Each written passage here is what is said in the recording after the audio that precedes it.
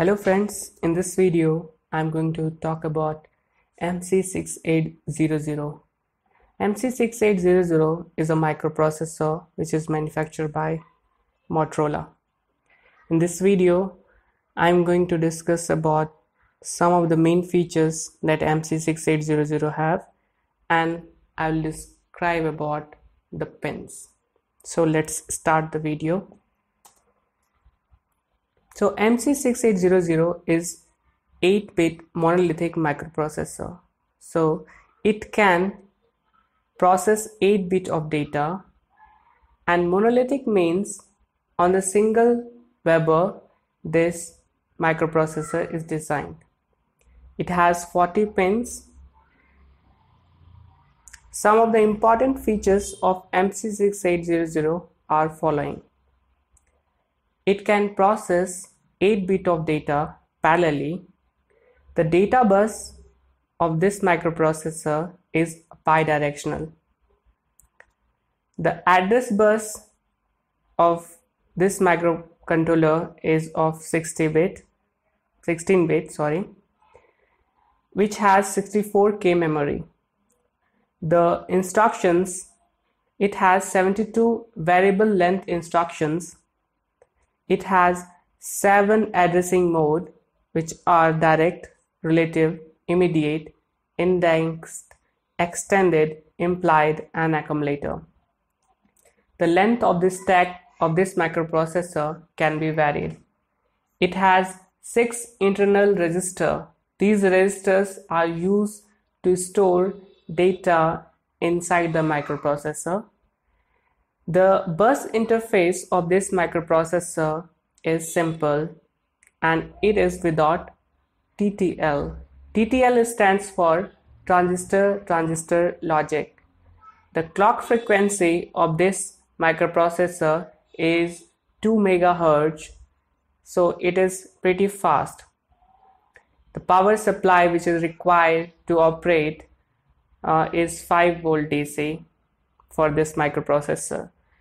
In the next slide I'm going to describe about the pins. So here VSS, this microprocessor has 2 VSS pin, which is first number pin and 21st number pin. So the microprocessor MC6800 has 2 VSS pin, which is on first and 21st.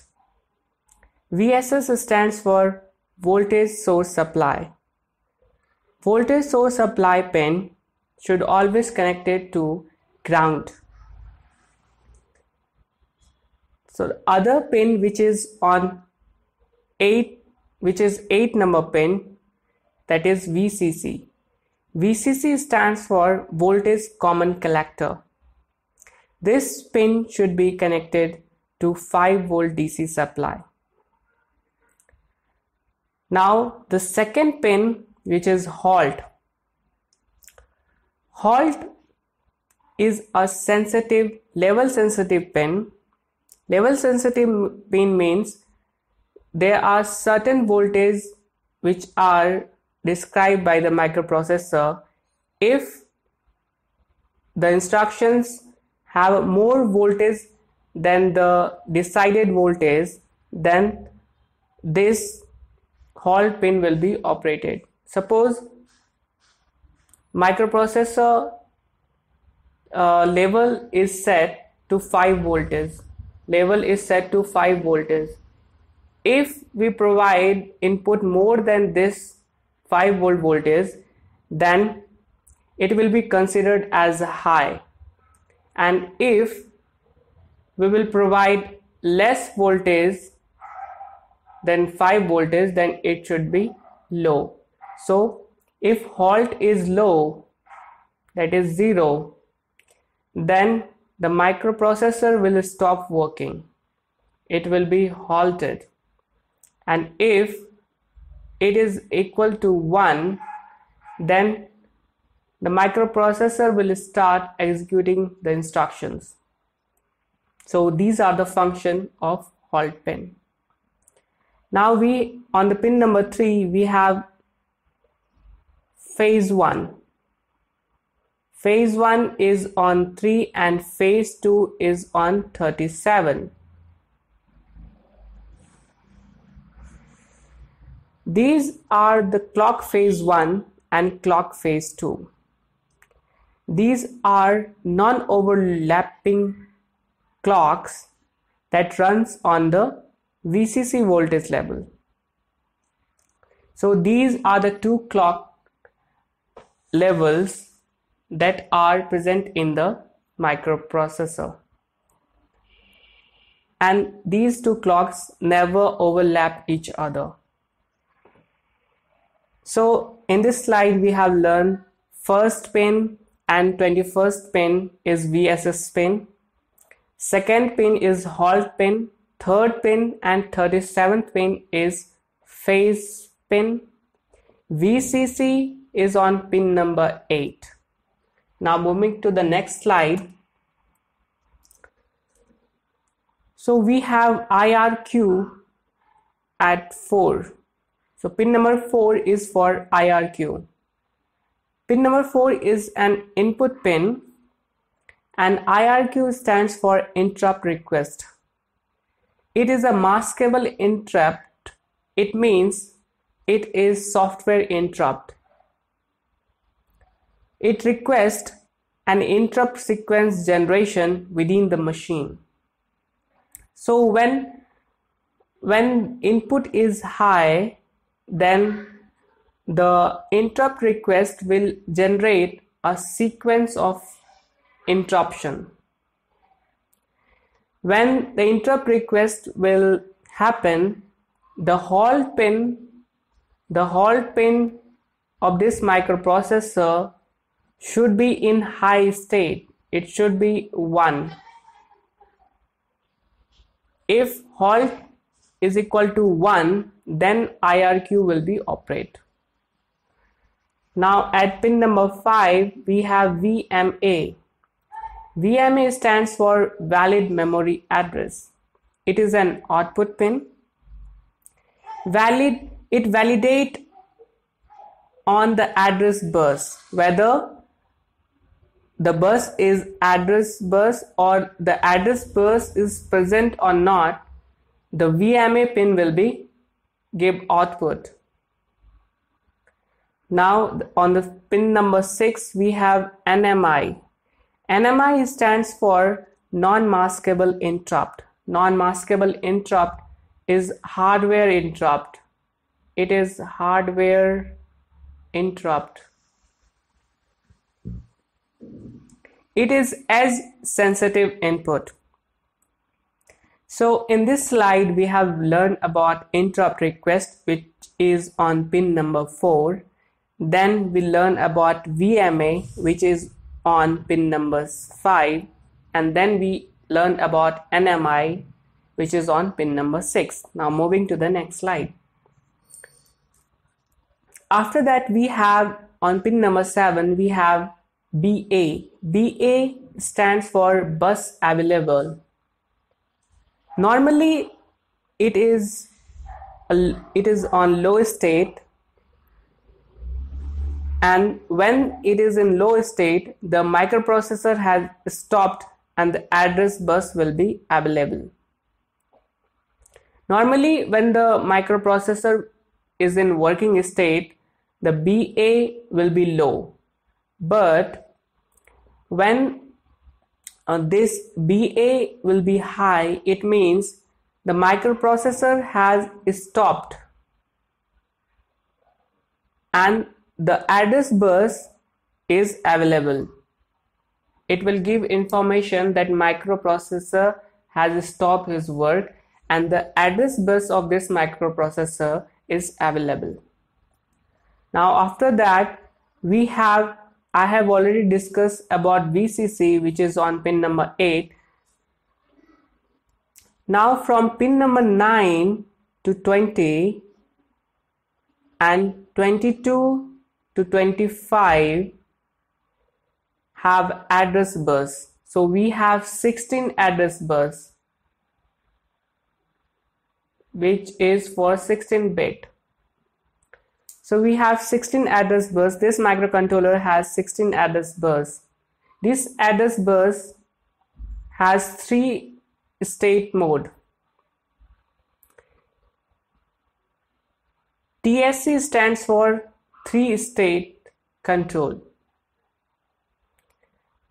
It has 3 state mode. When TSC, when this pin, which is on pin number 39, is high, is 1, then the address bus of this microcontroller can drive a standard transistor load and 90 picofarad capacitor.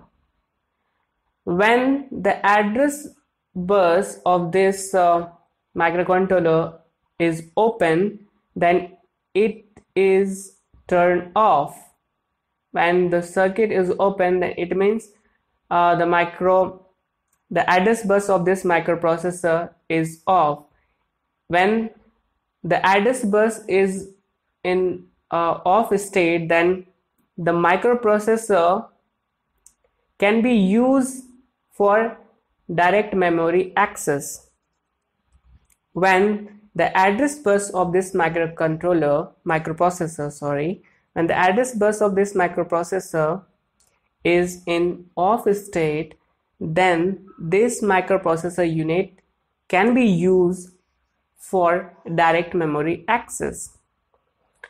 So in this slide we have learned about the bus available, which is on pin number 7, and then we have studied about address bus, which start from pin number 9 to 20 and 22 to 25.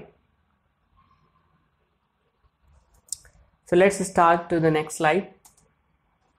So after the address bus, from pin number 26 to 33, we have data bus. After address bus, from pin number 26 to 33, we have data bus. The data bus of this microprocessor is bidirectional. It means we can send or receive data from peripheral devices which are connected to the microprocessor. The data bus has 3 state output buffer which are capable of driving standard transistor logic and 130 picofarad capacitor. The data bus will be in 3 states when dBE is low. This data bus will be operate in 3 state mode when the dBE of this microprocessor will be low. Now at pin number 34 we have read and write. 34 pin is for read and write. So this pin has a dual function. It can read data from the memory as well as it can write data on the memory. It is an output pin and it is compatible with the transistor logic.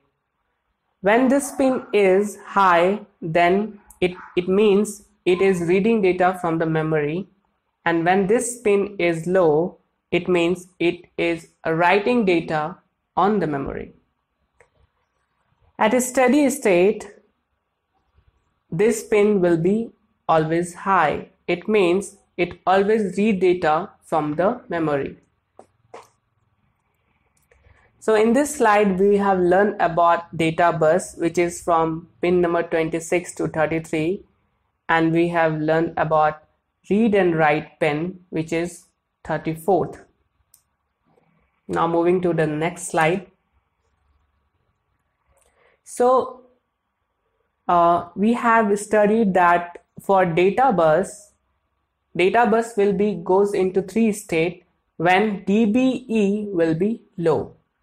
So now NC here, the 35th pin is NC. It means this pin will be not connected to anything. 35 and 38 will be not connected to anything. NC stands for not connection, not connected or not connection. 36 number pin is for DBE. DBE stands for data bus enabled. It is also compatible with transistor logic. It is an input pin. Input is the three-state control sign for the microprocessor. The input of this data bus is a sign of three control signal for the microprocessor. As I have discussed that when the dB is low, then the data bus will be goes into the three-state mode. So third point is it enable bus driver in high state. So when dBE will be higher, then it will enable the bus driver. In the low state, it enable DMA. When dBE is equal to 0, then the microprocessor will act like, in that case, it act like data management access, direct memory access, sorry. It enable the direct memory access application. Now, at pin number 39, we have three-state control, TSC, three-state control. This line is always placed in high impedance state. So when the TSC is equal to 1, the address bus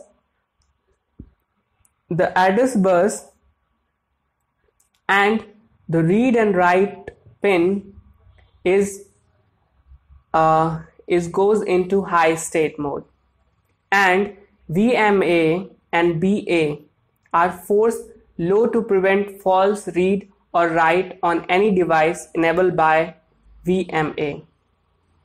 So when three-state control logic will be equal to 1, then the address bus and read and write bus will be 1, and the other pin which are VMA and BA will be low. Now the last pin is 40 number pin, which is reset pin. Reset pin is an input pin and it is level sensitive input pin. It is used to reinitialize the microprocessor unit. It means it is used to restart the microprocessor when it will stuck due to some interruptions. Reset equal to high, microprocessor will begin the restart sequence, and it took approx 8 clock cycle. So I have discussed all the important features, all the important function of the microprocessor MC6800. So if you have any query, then comment down below. I hope you liked this video. If you liked, then like it, share it, and comment down below. Thank you so much.